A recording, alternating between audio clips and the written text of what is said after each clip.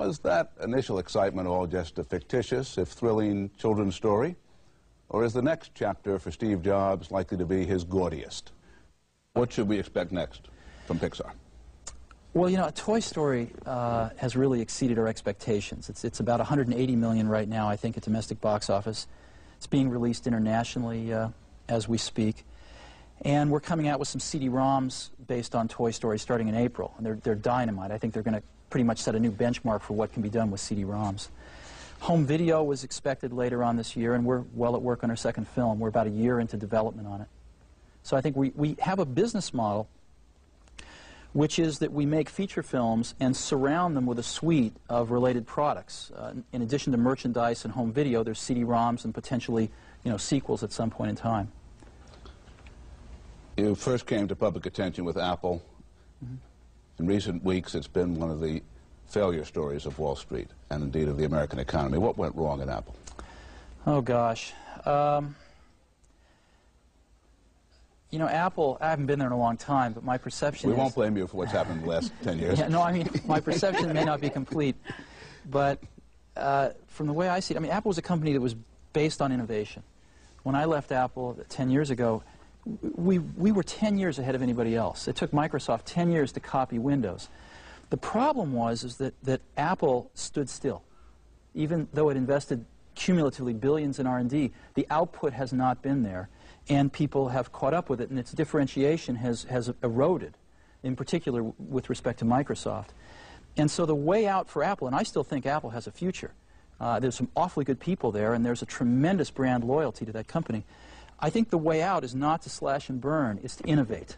That's how Apple got to its glory, and I think that's how Apple could return to it.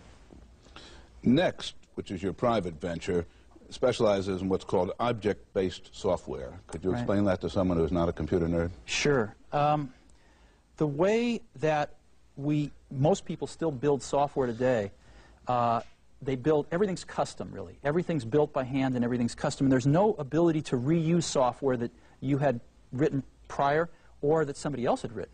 And objects are a way to basically allow people to reuse software an order of magnitude or two more efficiently than they can today. It's sort of the industrial revolution of software. Is this on a grander scale the equivalent of calling up a macro on the computer? It's even much beyond that. It's sort of interchangeable parts, much like the industrial revolution brought to the manufacturing of hard goods. You have talked about Apple somewhat gently. You've also mentioned Microsoft. Much of your current efforts seem directed at constraining Microsoft. Is that accurate? Me? No. I've read some of these computer nerd publications lately, and it seems to me that the fight for the Internet you envision as anybody but Bill Gates.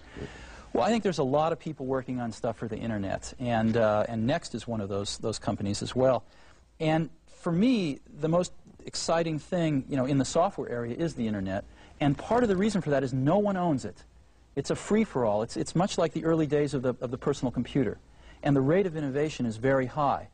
And we know from experience now that if any one company gets a dominant position in it, no matter who that is, the rate of innovation is going to drop precipitously. And we'd like to not see that happen forever, or at least for quite some time. I assume as a good entrepreneur you want the market to limit him, not the government. Is that correct?